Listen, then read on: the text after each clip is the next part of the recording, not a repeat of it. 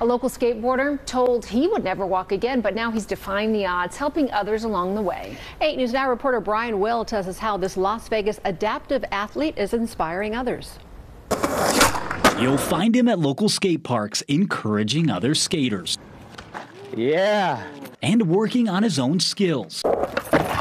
For Edward Jeffries, it's been a long battle, years in the making. Every time I had surgeries, I was still riding my board, you know, even if I had the wrap still on it. You can hardly tell now, but he was close to never skateboarding again. I had a bad accident to where I tore all the ligaments in my leg, and they told me I would never walk again. The accident happened nearly 20 years ago when he was skateboarding. He had to have 5 surgeries and is now stuck in a brace.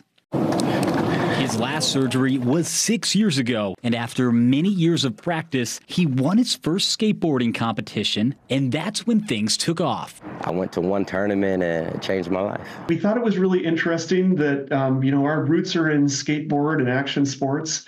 And we thought we'd like to include his picture and his video onto this bottle. Edward didn't even originally know that he was on the label of Jones Soda until a buddy reached out and told him. Now he's everywhere, and you can actually scan the bottle to see the original trick. Is this a joke? You know, and I'm like, where you get this from? He's like, a buddy from Wyoming. Popping up with him online, tagging me in them, and I start searching for him myself. Now his mission is helping others through skateboarding camps and lessons and inspiring other adaptive athletes to ollie their way to success. To where we're giving back, throwing out product for the kids, because that's the hardest thing to get is skateboards and wheels and bearings and stuff like that.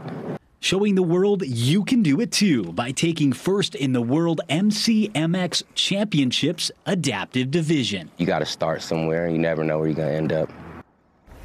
Edward Jeffries wants to start a nonprofit next year so he can help even more adaptive athletes and people in our community.